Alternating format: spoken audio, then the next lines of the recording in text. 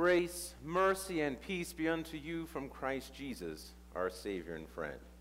Dear friends, we get to reflect today on how our Lord calls us not only to be members of Trinity, members of the holy Christian church on earth, but God calls us family. And that's a big deal, because there's no more comforting thought than to know how you belong to the Lord Almighty. And we've been hearing a lot of that in our reading and in our songs, the maker of heaven and earth. And what that tells me is that we have a future. We have a lot to look forward to. We know that everything we accomplish in this life, it's the glory of God. And what awaits us in the life hereafter is a whole new beginning. You know, the way that we as Christians can think like that, the way that we as Christians can believe that, is because we were raised in the fear of the Lord.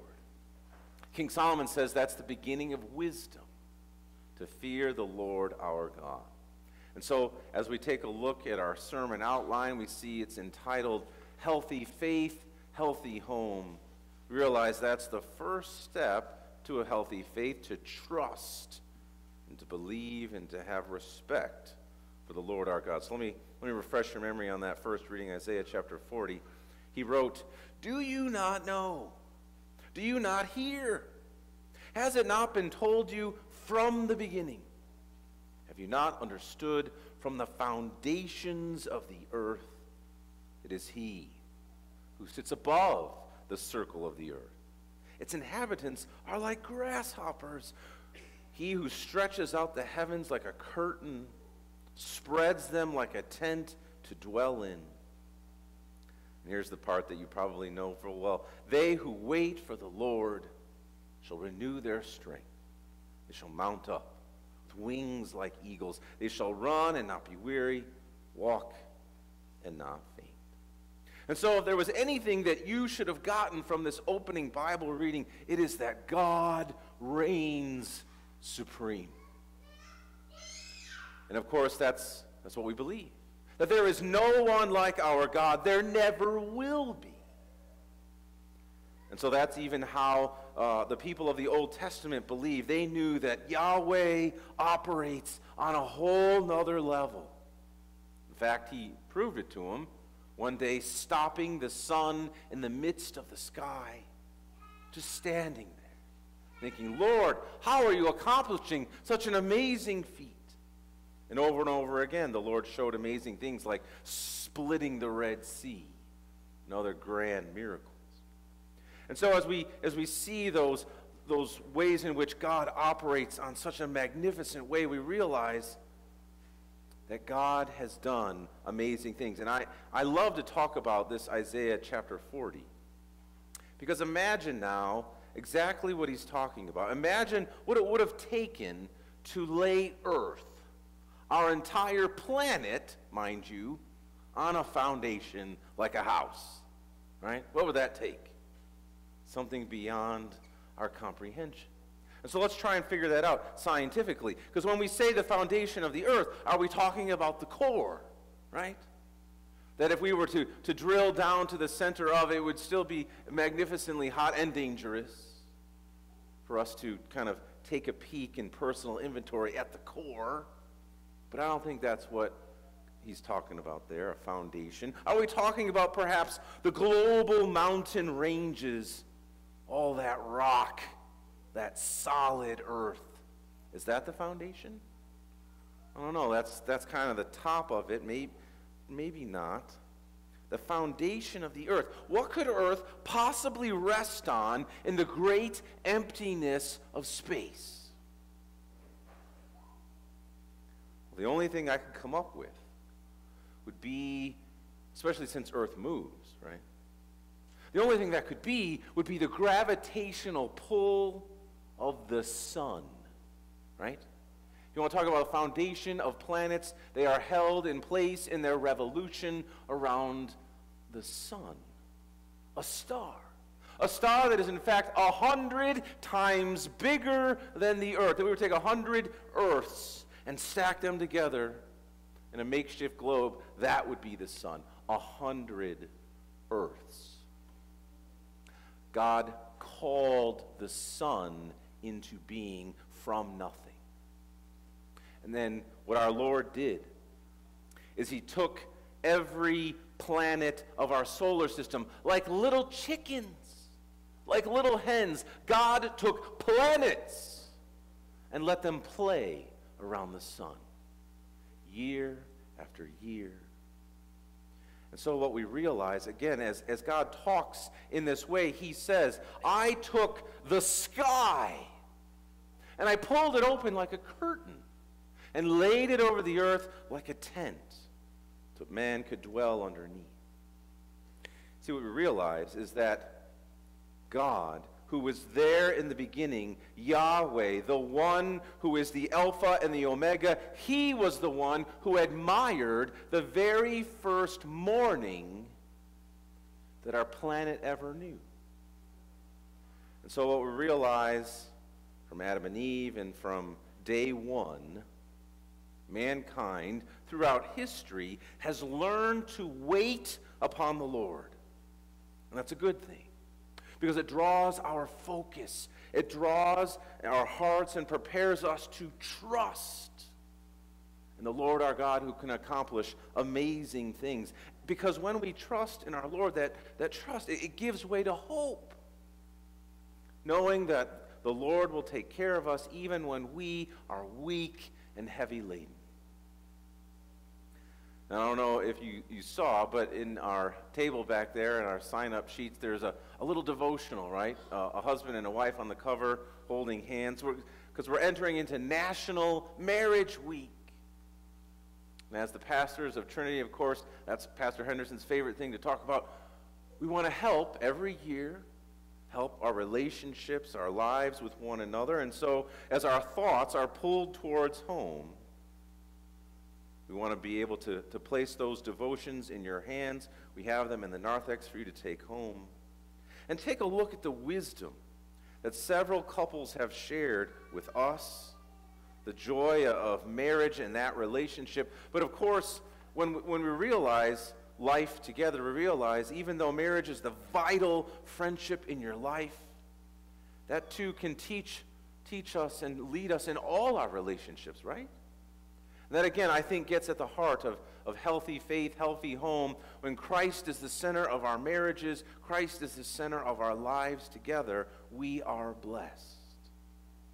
And so take a look at that wisdom shared with us, how that can improve our Christian relationships with everyone. Because, of course, we want our moms and our dads, our grandmas, our grandpas, all our children to benefit too. We want to be able to share in the blessings as together we believe in and worship the Lord our God Almighty. What's neat about that is that actually comes out in our collect for today. That's our second bullet point there in our outline, share in the blessings. Look what we prayed. It said, "O Lord, keep your family, the church, continually in the true faith, that relying on the hope of your heavenly grace may ever be defended by your mighty power. Through Jesus Christ, your Son, our Lord, who lives and reigns with you in the Holy Spirit, one God, now and forever. Amen." You see, certainly as a part of Trinity's family, we want you to be blessed. We want you to be able to come to the Lord in prayer and know that he will heal you when you're sick, that he will strengthen your faith, and that by the power of the Holy Spirit, every single day of our lives, he will keep us focused on Jesus, our Savior. See, today we want to talk about healthy faith, true Christian faith. And what that means is that even now we recognize that we are blessed to be in the presence of the Lord. Even for many of our friends and family staying at home, staying warm, and maybe under their blankets at home, even you guys recognize that you are blessed, that God takes care of us even amongst the severe cold of winter.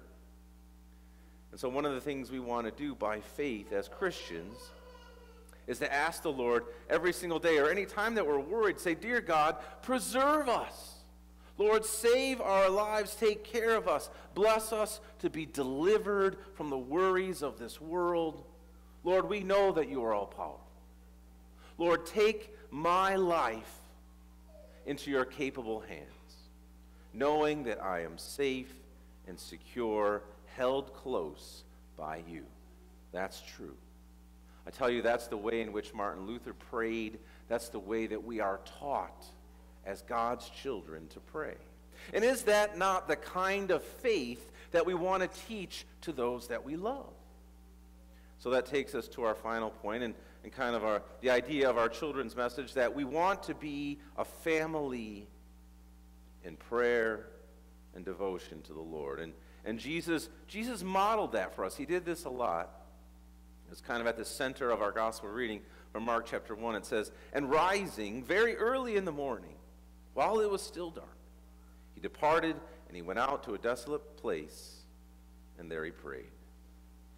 Jesus knew, as God and man, he knew that he needed to be with his Father. That even though he was taking care of his family, all of Israel, he also needed to be with his Father. And so we need to learn from that. That even though Jesus was doing very important work, he was ministering to the people of Galilee, people that were severely hurting, suffering. Not only fever and perhaps cancer or broken limbs, or you couldn't see or couldn't hear. Jesus was healing everybody whose body was broken, and that was very important. And so if you think about Jesus doing that, perhaps there were 1,000 people gathered at his door that night. So Jesus kept healing and kept caring and kept loving his people.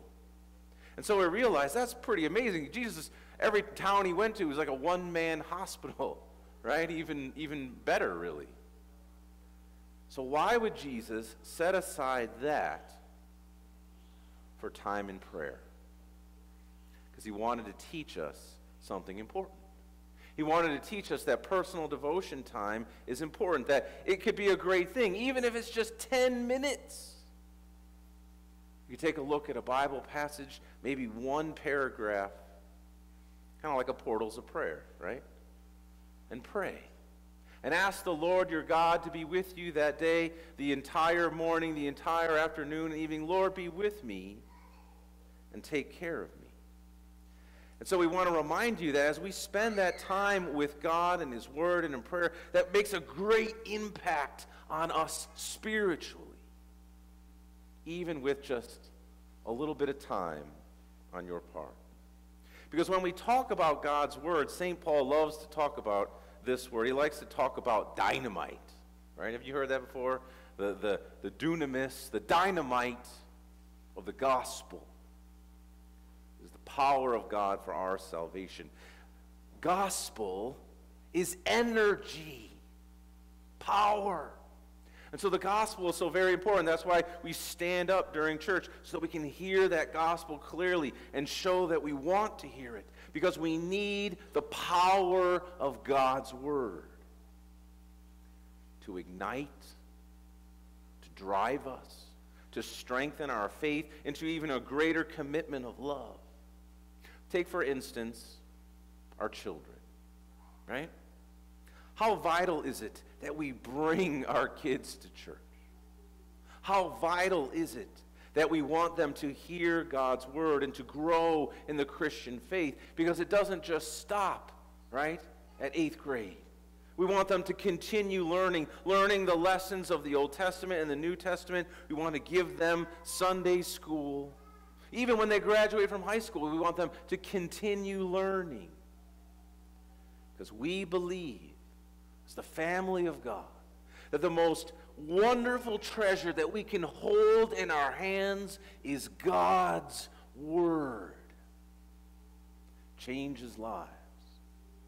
There are so many lessons for your life, so many opportunities. When we open up the scriptures, maybe take a look at King David or Daniel or Moses or Solomon or Elijah or Isaiah. Or simply open up to our favorite gospel and take a look at the life of Jesus, take a look at how he loved and lived, and teaches us about the kingdom of heaven. But what better way to learn these lessons than to teach them? As we sit down with our little children, as we sit down with a friend, as we sit down with a loved one, we share the greatest blessings of the Lord our God, all of which that he has in store for us. Perhaps you've picked up that I like to talk about heaven, right? Because it's a wonderful promise. That's one of the ways, one of the many ways we could sit down and share God's word as a gospel of peace, a gospel of comfort with one another. May the Lord bless us this day and every day with such an amazing gift of the power of his word. In Jesus' name, amen. And now may the peace of God, which transcends all understanding, to guard our hearts and minds in Christ Jesus, our Savior and King. Amen.